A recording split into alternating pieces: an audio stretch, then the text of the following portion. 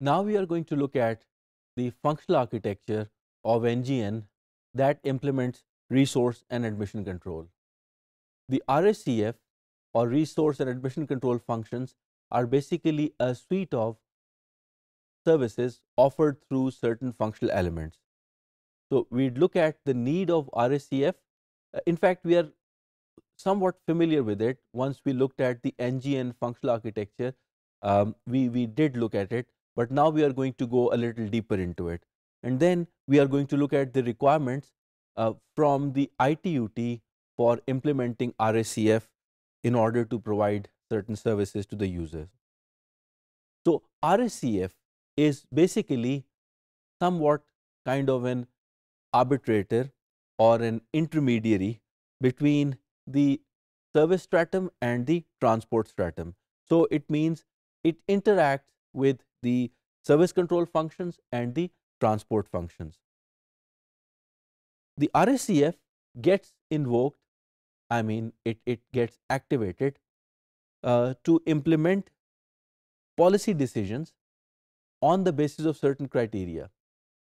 These criteria are definitely related to the entertaining or handling of user request to get a certain service. This is going to be based on a variety of factors. For instance, the service level agreement, the rules which are defined by the network for policy, then what type of quality of service classes are there, and is the network able to implement QoS differentiation. An example can be, for example, there are certain priorities which are given to voice, video, interactive, and certainly best effort. So is this network that we are considering with RSCF service or module in it going to offer priorities for all these kinds of traffics, and is it going to give the priority to some over the other as like the highest priority? Now this is again a very important consideration. Then the network related information, which is the quality of network. While a network commits certain quality of service to a user, then the quality of network at that runtime in terms of the buffer occupancy, the channel impairments, the link losses, etc., are very important. So in all, we can say that the link status and the average utilization of the network infrastructure again plays an instrumental role in helping the RSCF take certain decisions. Now the ITUT actually has come up with some functional requirements to be catered for or met through RSCF. These are very obvious, but we need to go through each one of them, and if there is a requirement, we can deliberate on any. The first one is the control of QoS related functions in transport stratum. Likewise, RSCF is also going to handle the QoS related functions in the transport in the service stratum. Support for different types of access and core transport technologies, very important, because RSCF has to be aware of the type of network it is connecting to, the technology features which are available through which QoS has to be provided. And then support for a variety of customer equipment. Now this customer equipment is something that is the user's choice. It means while not bothering the user to stick on with a certain type of device, RSCF has to make sure that the underlying network infrastructure complexity remains hidden from the user, and still the service is offered in the best possible manner. We already know the arbitration.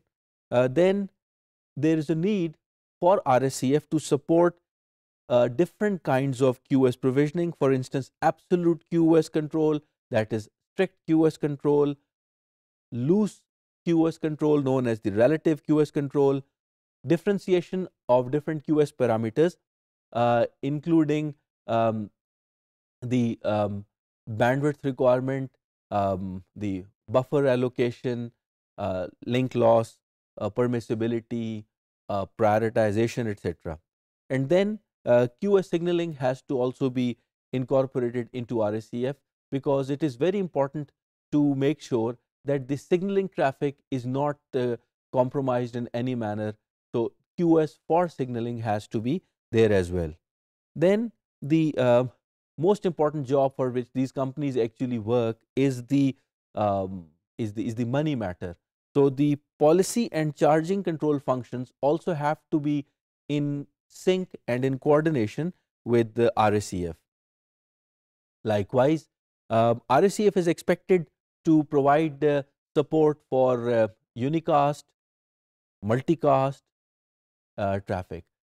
Usually, broadcasting is something that is so heavy, it has a toll on the network to an extent that QoS becomes a non-issue.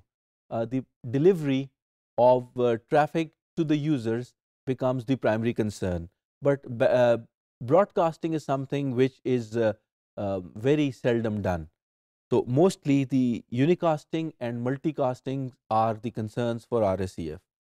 Then if there are multiple operators and each operator has its own service level agreement, then the inter-provider service level agreement mapping has to be done for multiple networks coexisting together for different types of services. For instance, there could be real-time IPTV, or there could be time-shifted TV. Now, what exactly is going to be the shift?